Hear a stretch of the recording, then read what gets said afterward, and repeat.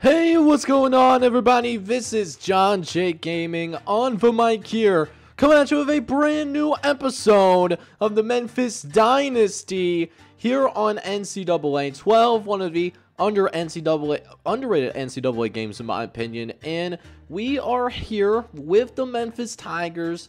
We're off to a great start. We were at 3-1, and then we dropped our last couple of games. But we're trying to bounce back. We're back at home here at the Liberty Bowl Stadium, and we're taking on USF, which on paper may seem like a better squad, but in spite of that, Kirk Herbstreit is going to be rocking with us. USF is a B overall squad across the board, whereas we're a C overall team with a C+ offense and a C- defense that we have the ability to work with, right? So that being said, should be a fun episode.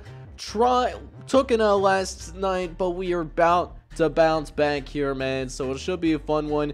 If you guys are excited for it as well, make sure you go ahead, smack that like button for me, as that helps me out that YouTube algorithm, and hit that subscribe button as well if you do happen to be brand new to the channel. Let's go ahead and dive right into the action.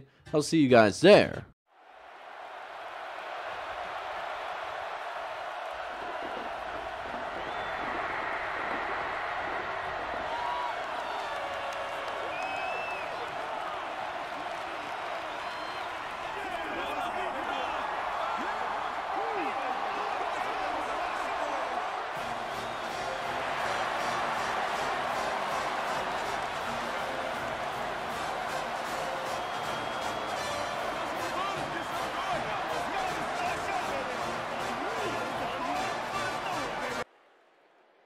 Alright, boys, so we find ourselves back here in the Liberty Bowl Stadium. Let's see if we can make something shake here as we go ahead hand it off to Tufington for our first offensive play of the entire game. And hey, we're making some good things shake here early on, but we do have a 3rd and long that we got to deal with right away, though. As we got a 3rd and 7 now coming up, as Bell is going to drop back the pass. He's going to look over the middle of the field. He's going to find D'Angelo Bryden for the first down, and that's a nice way to move the chains, relying on that tight end to get the job done. You know he's an old-fashioned guy when he doesn't even wear any gloves. So now 1st and 10 coming up after that big first down grab. We'll see if we can continue to move the ball downfield. As we look over the middle of the field, we find IT Thomas, but IT Thomas cannot bring the ball back in. So now 2nd and 10 coming up as Bell drops back again. We've got plenty of time to work with, but makes a terrible read. Almost finds a way to get himself intercepted because of it. So very fortunate. Well, we still have the football in our hands right now. As now we have a 3rd and 10 once again. As Bell looks around to the right-hand side. Looks, fires to Luke McConnell. And Luke McConnell is going to find the first down again. A steady drive for the Memphis Tigers. And something that we needed, given we're on this 2-game losing streak right now. So we're trying to finish strong. We're trying to just find that mojo back. Must-win game for us. And we can't miss a throw like that, man. We had the touchdown. We had him wide open in the end zone. Couldn't hit him, though. And now it's 3rd and 9 coming up as Bell is going to line up under shotgun. Looks to the right-hand side. Tries to dump it off, but somehow misses the out route. How do you miss the dump off? I have absolutely no idea, but 4th down, we're going to be aggressive early. We're actually going to go for us. 4th and 9. Bell drops back. We got a man open to Tufington all by himself in the end zone. Touchdown, Tigers. Let's go, baby. That's what I'm talking about, man. That's exactly what we needed. Tufington able to expose that defense in a big way. So now USF is going to go ahead and take back over, as USF will try to get things going here. Going to the left-hand side, and we can't bring him down. This has been a problem during our 2-game losing streak. Just the bad tackling. I feel like a lot of times that, like, the first guy that gets to a ball carrier can't bring him down. And that is a major issue that we are just having right now. Just not a good time at the moment. But that being said, we do have 2nd and long coming up, as we'll see this tailback once again get the carry. Nazir Evans was there, the true freshman, the 4-star outside linebacker. He can't bring him down initially either. So it's a problem that we got going on the defensive side of the ball. I don't know how we fix it either. That's the crazy part, besides recruit better, I guess. But 2nd and short coming up. They do get a short passing play out over to the left-hand side, and it's going to go for a 1st down. So now 1st and 10 coming up again, as it looks like it's going to be a play action. We do get some pressure, but tailback's all by himself, though. And it's going to be a goal line situation after Daniel comes in and eventually makes the tackle. So let's see if we can keep USF out of the end zone. No, as we got a play action looking down the middle of the field. And it's going to be an instant response. Touchdown, USF. And the Bulls will tie this game up right away. They will not mess around and find out. And here's the worst part. Our next possession, we end up going 3 and out, so they already have a chance to take the lead. And I don't know how that pass isn't intercepted. Eddie Davis, he had a beat on it. That would have definitely been an interception in college football revamp. But we've gotten some benefits like that too every once in a while. So I can't complain about it too terribly much. You know, game does play different than, say, like your NCAA 14, right? So that's really what we're looking at. But 3rd and long coming up, though, as we're late in the 1st quarter. Would love to get this stop. Dropping back. Not able to get pressure. And we're going to get him off the field. Forcing that incomplete pass. As that's Willie Mason that was there to break it up. And now they're going to try a 55-yard field goal attempt. Which dude actually does have the leg for it. He actually does have the leg. Unfortunately, it was just a tad bit outside. He just missed it a little bit to the right. So our defense does end up holding out, but not only do we go 3 and out once again, but great return on the opposite side for USF. So they're going to start this next drive in a red zone already. Broken tackles galore is going to make it 1st and goal. That should have been even a gain. We should have had them in the backfield, but again, bad tackling killing us right now. And now it's 1st and goal for USF. They choose to pass the football for this 1st and goal situation. Got a little bit of pressure on him, but it does not matter, though. Another touchdown for the USF Bulls will give them a 14-7 lead to work through. So now we come back out onto the field with our offense. Ever since taking that 7-0 lead, we've given up 14 unanswered points. So let's see if our offense can get back at it. As Tuvington starts with a great run. Couldn't get the block that we were looking for, but still a good run, though. Pick up that 1st down. You like to see it. Just would like a little bit better blocking from our receivers. That's an effort thing. But 1st and 10 nonetheless, as Bell drops back the pass. Looks over to the right-hand side and nearly throws another interception there as well. Thankfully, Turner that just dropped that one. So at least it's going to be 2nd and long instead of USF going the other way. And we take advantage right off the jump, as that will be caught for the 1st down. And that will bring us to the end of the 1st quarter. It's been an exciting 1st quarter of action so far, as we're in a battle against the USF Bulls, down 14-7 after 1 quarter of play. So now we jump into the 2nd quarter of action here, as Bell is going to drop back the pass. Looks over the middle of the field. He's got a guy downfield. And oh, safety comes in the last moment to break that one up. I thought we were going to have a massive gain. But instead, it's going to be a 3rd and 9 coming up. Going to be looking at Luke McConnell or Jody Gentry to make something shake. Bell looks to dump it off to Trayvon Randolph instead. They leave him all by himself. And he actually does the rest of the work, though. Keeps the chains moving for us. But we will run into yet another 3rd down attempt here, as Bell lines up in the shotgun formation. As Bell drops back, tries to run for the 1st down, but gets dropped in the backfield instead. Probably would have been better off jumping off that football, but Rowan Bell was a little bit predetermined on that read, it seemed like.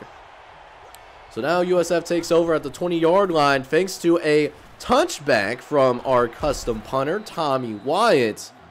And that will go for a gain of 8 as Mark Hunter does pick up the first down. As now, 2nd and 2 coming up. It's going to be another run up the middle of the field. And it's going to be a first down for the USF Bulls. Again, another run right down the middle of the field. They're getting that ground game going extremely well. As they'll look to pass again, looking to the right-hand side.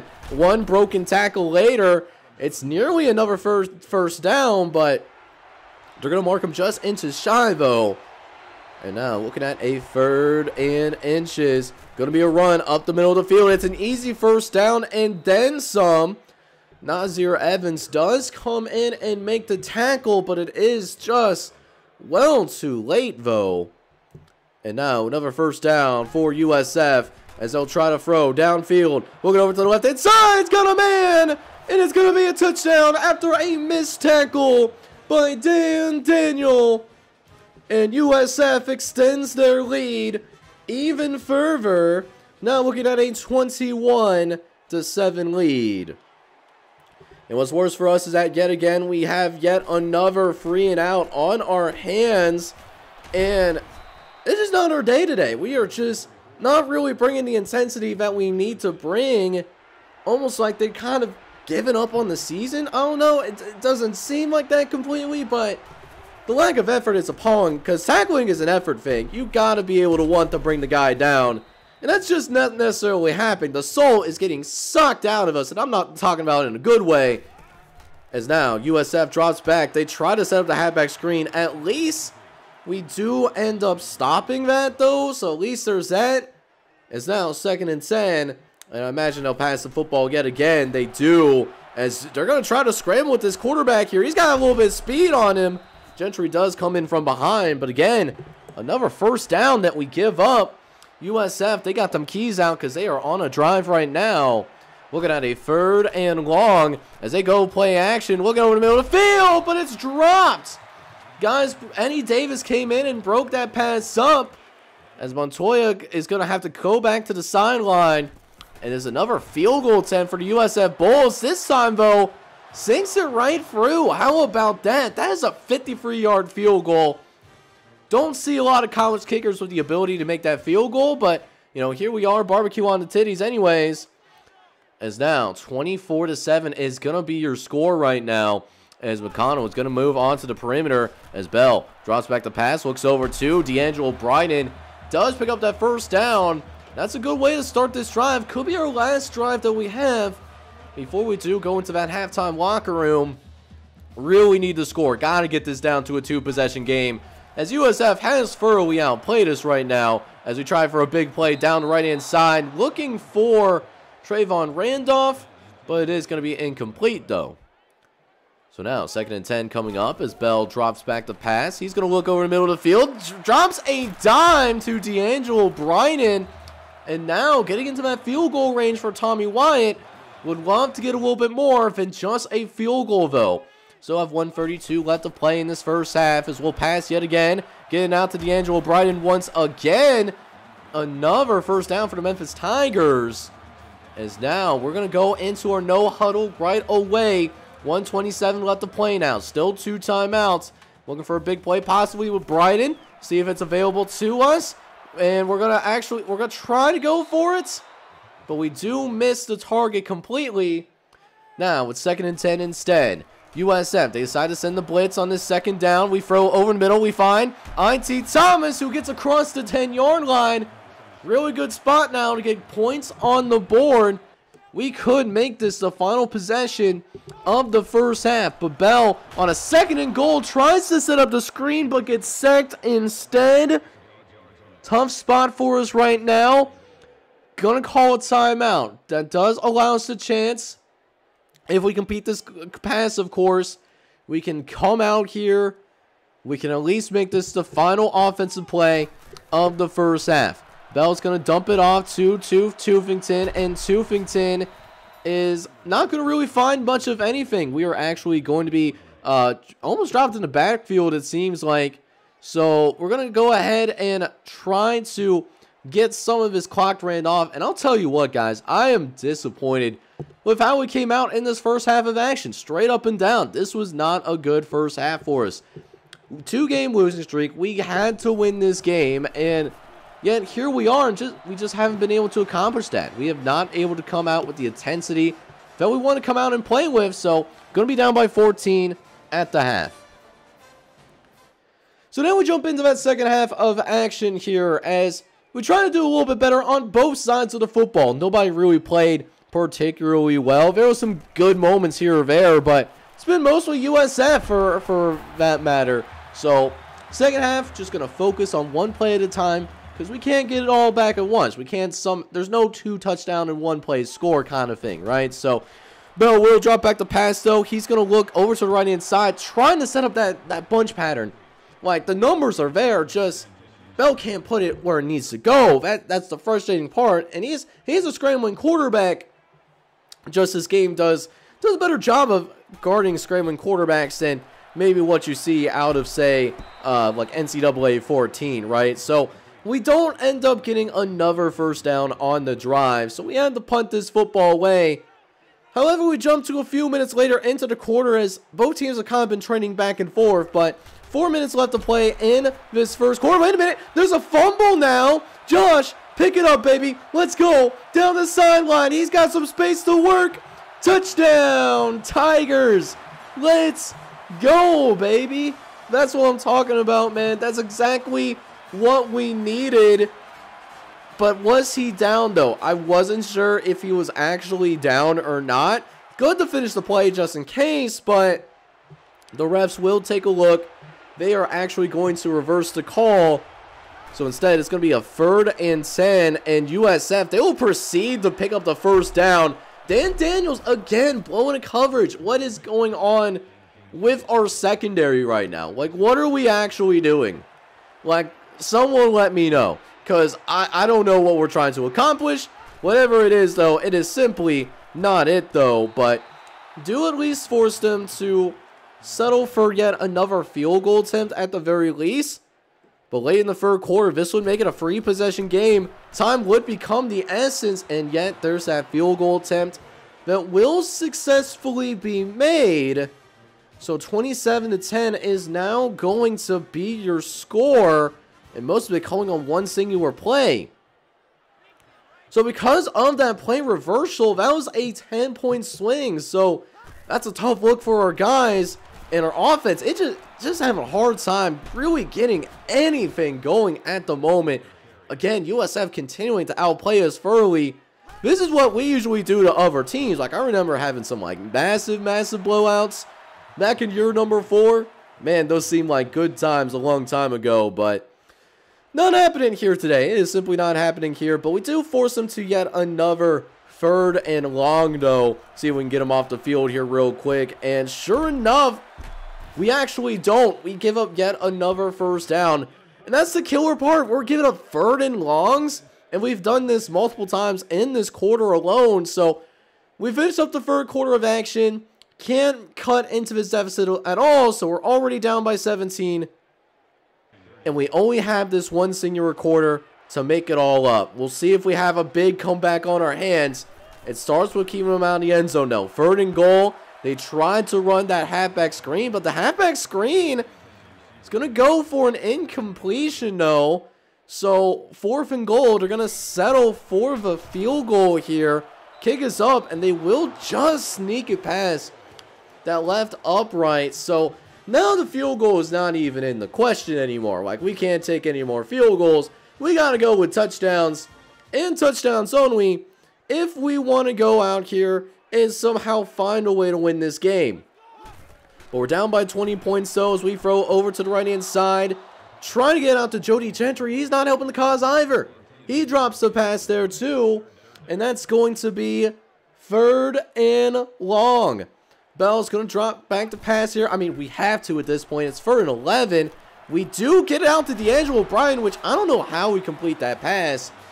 But maybe we're finally having a little bit of lady luck. Finally coming up on our side, because you saw those passing numbers. She hasn't been pretty today. She has not been pretty at all in this one. As Bell will drop back the pass. Got the quarterback contained on. But we still find Jody Gentry for the completion. None of the less, as Bell does pick up the first down once more. As now, 1st and 10, once again, Bell drops back the pass, looks over to right hand side, and it's going to be deflected away. Now going to be 3rd and long, a 1st down that we simply must pick up. Bell dropping back the pass. He's looking to the left-hand side. He's going to get the incompletion there. And we're going for this. We got to go for this here. We can't just simply punt the ball away. We got to show some aggression here.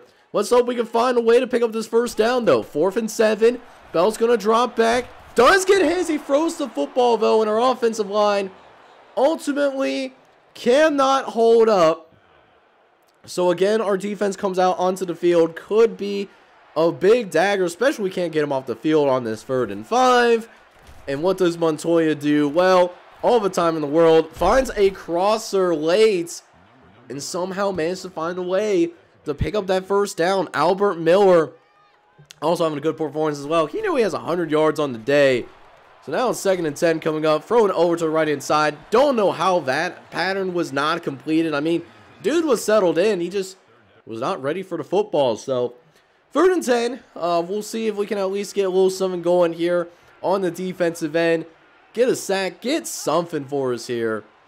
As now Montoya moves a man to motion. 3rd and long. We get the sack, though. It's a good thing that we did because he was looking to attack downfield. He really wanted that dagger. But we only have 5 minutes left in this game. Still down by 20 points. And now we'll go ahead and send a man into motion. Bell's going to look over the middle of the field. We tried to get it out to St.Thomas, but he drops the pass again. Like, Bell has not done himself any favors today, but neither has his receivers either. The receivers have not really helped in this game. I'm actually shocked that was not somehow dropped, right? But Luke McConnell, he does at least make that particular catch there.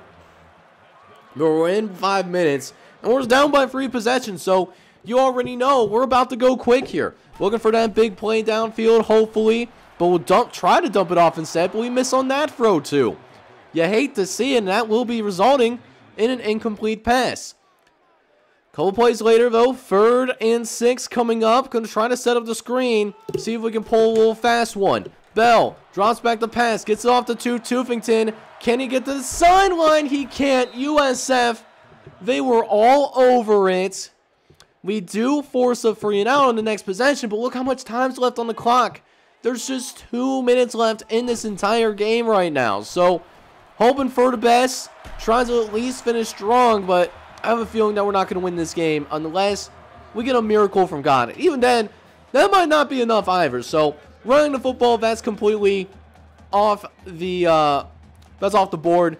We can't just run the football anymore unless we absolutely have to, right? So, Bell's going to drop back the pass again. Already facing pressure, but we do happen to find D'Angelo Bryden, who does get across that 30-yard line.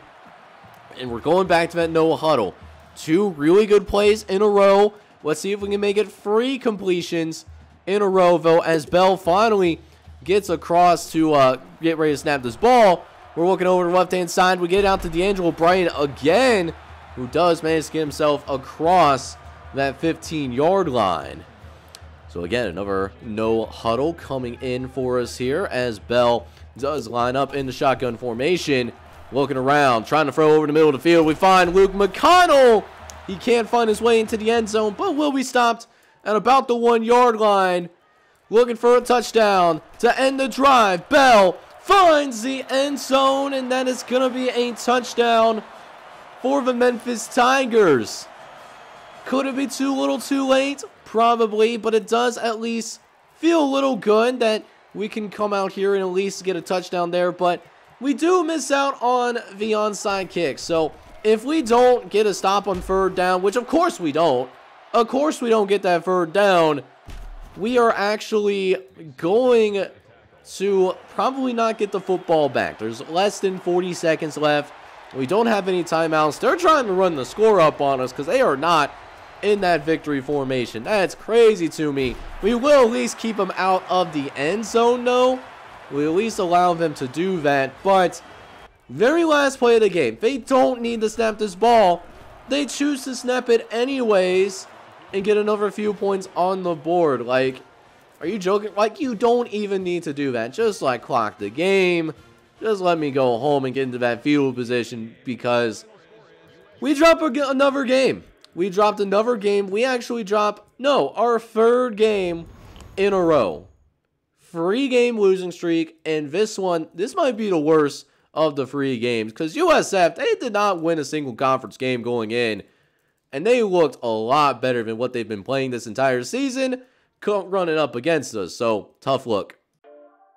So once again, we find ourselves on the losing end as we drop yet another game. Riley Bell ends up going 23 for 49, and guys, we cannot throw 50+ passes. It's just something that simply cannot happen, but it did, and we end up losing. He did end up with 289 yards and a touchdown, though. As for the running game, that was pretty much non-existent as Tufington was our leading carrier with 35 yards. However, Riley Bell did find the end zone on the ground. Receiving wise, D'Angelo Bryden did have a nice breakout performance with 9 catches and 159 yards. However, it was Tufington that caught our only touchdown pass that was through the air. He had 4 catches for 35 yards. And with the struggles that we have been having on the offensive side of the football, defense really needs to step up, and they just have not been doing that. Willie Mason was a bright spot for us in this game. He had 5 tackles, and that did lead the team in solo tackles in this game. Eddie Coolbeans, Tony Marquardt, and Dan Daniel did also manage to get 4 solo tackles in this game as well. Not to mention, we did get to the quarterback a couple of times today, mostly in the 4th quarter when it almost didn't matter. Chris Gentry and Eddie Coolbeans got sacks in this game, and we didn't force any turnovers. So we're really struggling out here as we drop our 3rd consecutive game in a row. We are really in a free fall right now, you guys. But if there is a silver lining in this game, though, we do at least get that 4-star running back, which will be really helpful for the future because he could really bring some explosiveness to our offense. And from what we've seen for the past few games, well, our team desperately needs that. We need something to shake here. But guys, if that last game wasn't a must win, then I feel like this one definitely has to be. Like, forget repeating as conference champions. That's kind of out the window for us. We're just trying to make a bowl game at this point. Like, we are 3 losses away from not even being bowl eligible, and we had much higher expectations than that. So hopefully we can finally get back on a winning streak, and next episode we'll take on a team that's in our conference and does have a similar record than us. They're also 3-4. We'll leave the Tulane Green Wave for next episode, but even though this is not how I planned on this game going, I hope you guys still enjoyed it. If you did, make sure you go ahead, smack that like button for me. Hit that subscribe button if you do happen to be brand new to the channel. This is John J. Gaming on the mic, signing off. Hoping you guys are all out there having a good one. Take care, everybody.